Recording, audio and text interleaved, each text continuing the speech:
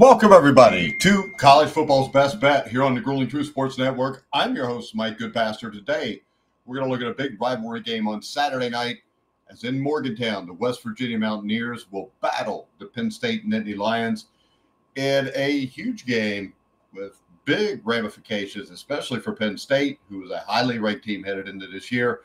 James Franklin doesn't seem like he has the capability to win the big one, which would be Ohio State, Michigan, whoever's ranked in the top 10. West Virginia is not ranked there, but West Virginia is a very good team who finished last year very strong with 5 straight wins.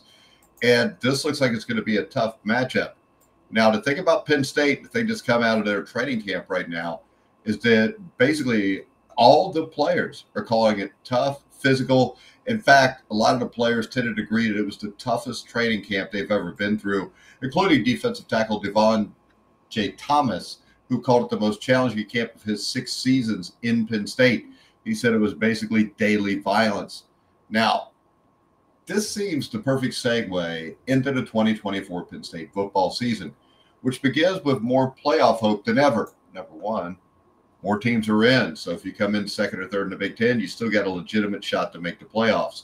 They have an experienced roster, a reasonably favorable Big Ten schedule, and a 12-team college football field. All this should benefit the Nittany Lions in their goal to get to the college football playoffs, as should Saturday's season opener at West Virginia, where Penn State will reach the jet stream of its schedule right away. This is going to be a big game.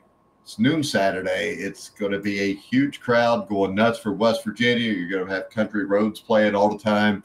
John Denver's going to be singing.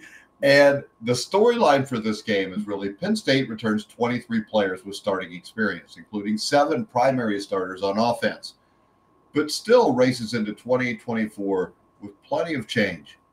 Up front are 3 new coordinators, notably offensive coordinator Andy Kolnetke, whose no-pressure job description includes beating the schedule's best teams. West Virginia will be one of them.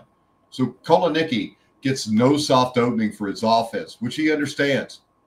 Now, Kolnetke spent the last 8 months sprinting to install his offense while pausing to make sure the players got every nuance of what he was trying to teach them. For the most part, quarterback Drew Allar and his teammates have raved about the offense. They like the plays. It seems to fit the skills, and they appreciate how it masks simplicity with complicated tasks. Now, it's one thing to do that in practice. Everything looks good on paper. How would they be able to execute? Now, Penn State will introduce Kolnetke's offense with the new tech tools that the NCAA approved for the season, including communication devices between Kolnetke and Allar. Penn State has used the microphones for offense and defense, both in practice and Beaver Stadium scrimmages. The team contracted with an outside company to cut the mics at the 15-second mark as per NCAA rules. And the Nittany Lions have tested backup systems like signals, wristbands, in case the mics don't work. Now, there's a lot to process here for Penn State with the new offensive coordinator. Now, the players to watch for me are, especially on offense for Penn State, tight end Tyler Warren. The Nittany Lions are going to run Nicholas Singleton and Katron Allen heavily against West Virginia. We already know that. But their quarterback still needs reliable targets in the passing game, expecting to lean heavily on his All-American candidate, the 6'6" tight end, who was Penn State's top returning pass catcher. In fact, Penn State can target several tight ends, notably redshirt freshman Andrew Rapalia as well. And I know I probably screwed that name up, but it is what it is. Offensive lineman Drew Shelton. He missed spring practice, but that hasn't seemed like a significant setback for Shelton, who will replace first-round draft pick Alua Fashana at left tackle, yet he also represents the eternal question of Penn State's line. Will its promise deliver? Running back Katron Allen. The junior seems to be shedding weight in his Fat Man nickname. Allen is listed at 220 pounds on Penn State's latest roster, 9 pounds lighter than he was during spring drills. Though Singleton has the home run speed, Allen could add more quickness and agility with his lighter frame.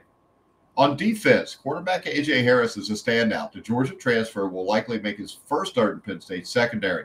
Position coach Terry Smith called Harris a 5-star athlete with a 5-star mentality. High praise from a coach who has mentored some NFL talents recently. But the Mountaineers might want to challenge Harris early before he gets too comfortable in Penn State's system. Now, West Virginia, players to watch. Quarterback Garrett Green. West Virginia's second-year starter scored an eye-popping 13 rushing touchdowns last season, tied for the most amongst FBS quarterbacks.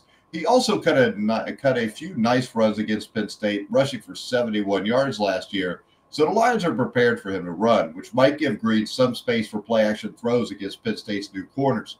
West Virginia will probably be able to run the ball, but if they can't throw the ball with Garrett Green, it's going to be a long day, and they're going to come up short in this game. Now, up front, offensive lineman Wyatt Millum. West Virginia's left tackle hasn't allowed a sack in 2 years and fronts an opposing group that returned 60 starts from last season. Millum leads another line that will be difficult to track. West Virginia led the FBS in rushing in 2023 and ranked third in fewest sacks allowed with 10. Once again, the pass blocking is going to have to be there because I think they'll be able to run the ball, but passing the ball is going to be the biggest question in this game. If they throw the ball successfully, West Virginia can win this game. Now, at running back, you got Jaheim White. Though not the biggest back, he's only 5'7", about 190 pounds. He has bloomed into the most versatile player and proper companion to C.J. Donaldson. Look for White as an additional receiving target. He's improved significantly in that area in the offseason. Now, quarterback Garrett Hollis Jr. Now, Northwestern transfer went viral with his comments regarding Penn State's lack of respect beyond Ohio State and Michigan. Might the Nittany Lions be tempted to address those comments by testing the senior defensive back who played against Penn State twice with the Wildcats? My prediction for this game, 8.5 points is a lot of points for a West Virginia team that looks like they're rounding into shape. They finished last year red hot. They were able to run the ball. They were able to dominate the line of scrimmage on offense.